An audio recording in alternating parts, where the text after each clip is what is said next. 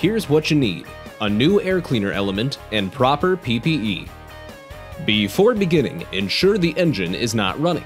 Servicing the air cleaner element while the engine is running will allow dirt to enter the engine. Step 1. Remove the housing cover. Step 2. Remove the element from the housing and discard it according to local regulations. Step 3. Install a new clean element.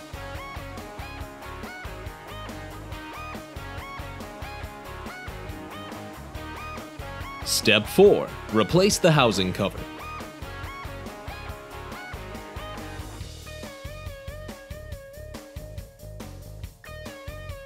Now that you've completed all of the steps to change an air cleaner element, here are a few helpful tips to keep your element in top shape.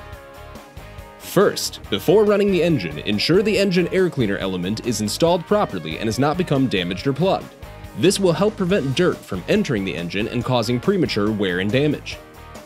With proper cleaning and inspection, an element may be reused multiple times. However, the element must be replaced at least once a year, regardless of cleaning and inspection practices.